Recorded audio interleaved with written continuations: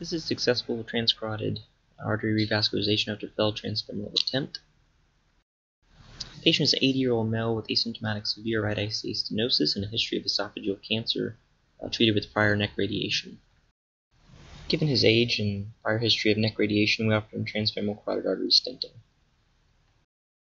Through right groin access, we used an H1 catheter and stiff-angle guide wire to traverse the arch and select the right common carotid artery without any high-intensity transient signals noted on TCD until contrast injection, which again confirmed the severe right ICA stenosis on AP and lateral projections.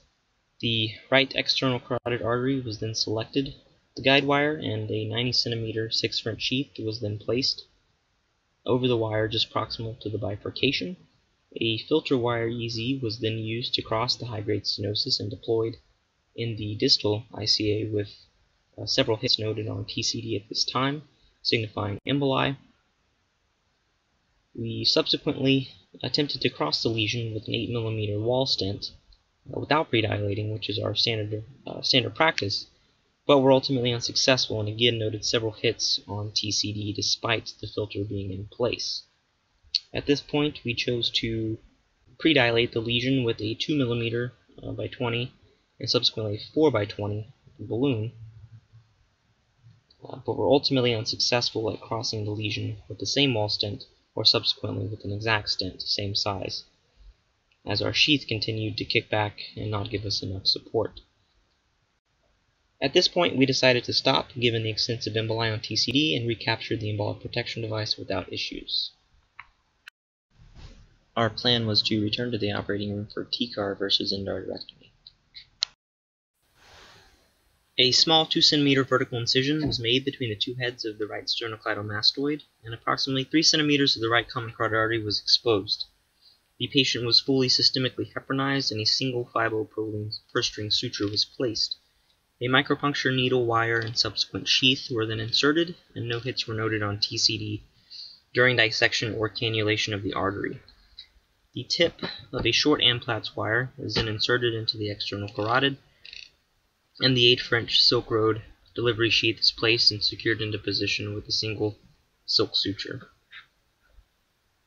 After ultrasound-guided access of the right common femoral vein, the 8' venous return sheath is also inserted, and the flow reversal system is brought to the field, flushed, and connected. Passive flow reversal is allowed, and the common carotid artery is clamped proximal to the sheath, and flow reversal is then set to high. TCD confirmed flow reversal by flattening of the waveform in the MCA and subsequent recruitment of collateral blood flow from the circle of Willis, resulting in antegrade MCA flow. At this point, we inserted an 014 wire, and the lesion was predilated with a 2 mm balloon, again without any hits noted on TCD now during flow reversal. A 9 by 30 mm self-expanding in-route transcarotid stent was easily placed across the lesion and deployed without difficulty, and again no embolic events were noted.